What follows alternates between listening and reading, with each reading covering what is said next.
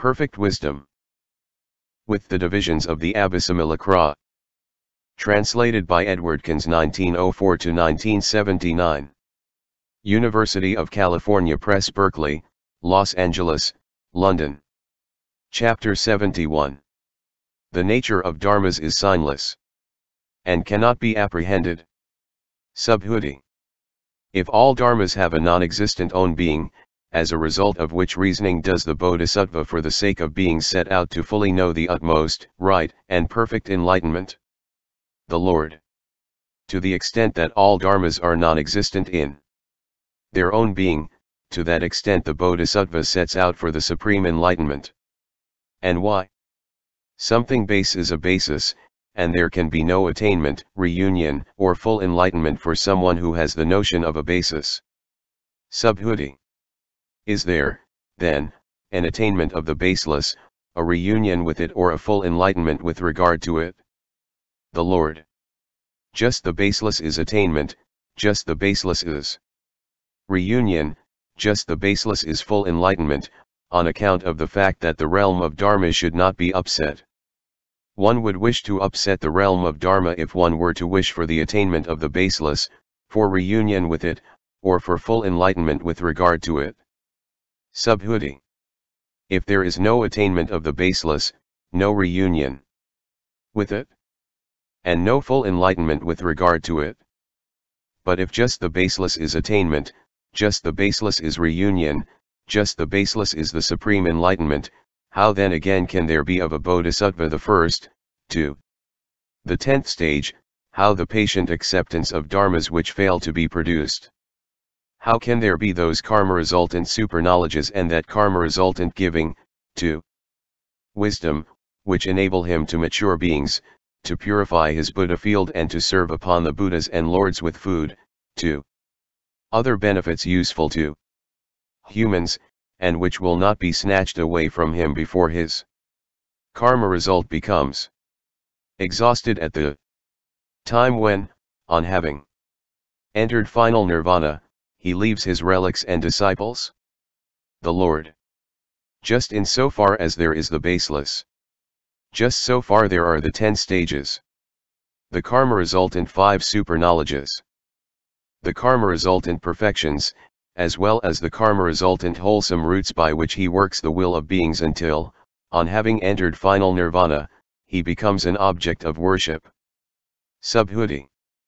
What is the distinction, what the difference, between the baseless on the one side, and the perfections and super knowledges on the other? The Lord. There is no difference between them. But with regard to the unstained perfections and super knowledges a difference has been laid down. Subhuti. What is that difference? The Lord. Here the bodhisattva, who courses in perfect wisdom, gives gifts without having apprehended the gift, or the renunciation, or the donor or the recipient.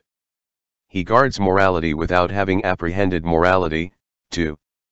He purifies the Buddha field without having apprehended the Buddha field, and he fully knows enlightenment without having apprehended the Buddha dharmas. It is thus that the bodhisattva courses in a perfection of wisdom which does not act as a basis. It is thus that the bodhisattva courses in perfect wisdom, and that, coursing in it, he becomes unassailable by Mara, the evil one, or by the divinities of Mara's host. 7. The single instantaneous reunion. The reunion by one single thought in general. Subhuti. How does the bodhisattva, the great being, coursing in the perfection of wisdom, acquire with one single thought the 6 perfections, 2. The 80 accessory marks of a Superman? The single instantaneous reunion with regard to all dharmas without outflows and without karma result, this not having yet matured? The Lord. Here whatever gift a bodhisattva may give that is not taken hold of apart from perfect. And so for all other spiritual practices. Subhuti. How does a bodhisattva who has been taken hold of by perfect wisdom acquire with one single production of thought the 6 perfections, 2. The 80 accessory marks of a Superman? The Lord. Here when the bodhisattva, who courses in perfect wisdom, gives gifts, then, taken hold of by perfect wisdom, he is not one who perceives duality in that. And so for the other spiritual practices. Subhuti. How can a bodhisattva, who courses in perfect wisdom, accomplish these spiritual practices without becoming one who perceives duality therein? The Lord. Here a bodhisattva, coursing in perfect wisdom, fulfills the perfection of giving. He gives gifts after having included in that perfection of giving all the 6 perfections. And likewise he fulfills all the dharmas which constitute the wings to enlightenment, too. He develops the path after having included in it all the 6 perfections.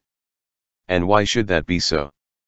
At the time when the bodhisattva, coursing in perfect wisdom, gives a gift, he does so having stood in a thought without outflows, and he does not review a sign, i.e. him who gives, him to whom he gives, what he gives, who am I that gives? He gives his gifts with a thought free from signs, without outflows, free from craving and ignorance. He does not review that thought, nor that gift, and so on up to all the Buddha dharmas. Moreover, with a thought free from signs he practices the other 5 perfections, as well as the remaining spiritual practices, and in each case he fails to review them and their constituents. Subhuti. How does the bodhisattva fulfill these spiritual practices when all dharmas are without signs and unaffected? The Lord.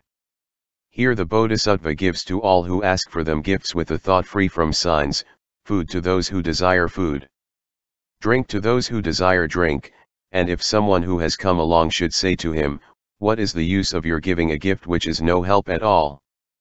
Then that bodhisattva, who courses in perfect wisdom, thinks to himself, "Although those beings do abuse me and say, 'What is the use of your giving such a trifling gift?'